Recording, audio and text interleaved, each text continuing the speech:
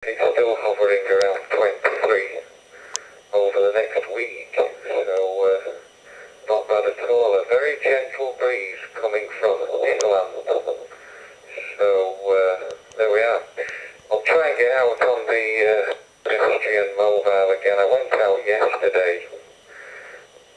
In between a bit of sunning on the edge of the beach and the equipment being mounted on the trolley and set up. I think I worked no more than 6 stations in an hour. The conditions on 20 metres and 17 metres were terrible. Absolutely.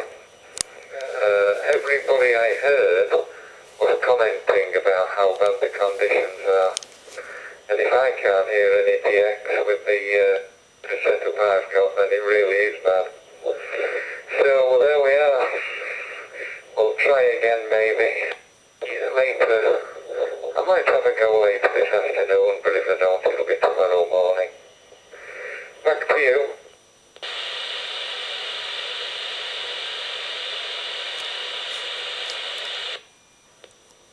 Yeah, all noted on the DMR audio. Yeah, likewise, I think you miss all the harmonies. The multi-tone of the block with the monotone DMR. It is a vocoder, isn't it? So it will only allow one frequency at once. So not polysynth, it's a monosynth of your voice. So it's never going to sound as musical or as nice. So, but yeah, sometimes it's the only way I can do it. The audio drops out like it just did. The DMR seems to hang on a bit longer. Hopefully this is working for you.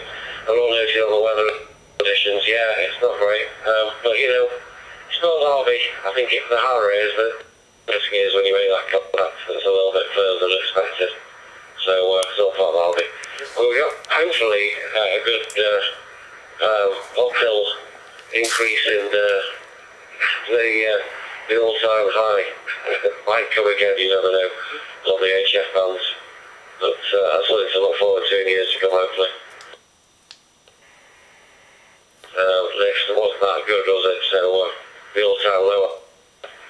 And it's probably not going to get much better next time, but it's always surprises me what turns up occasionally on 20 metres. It's my favourite band, that, especially when I remember that. Back to you, Ken, at 0WTX.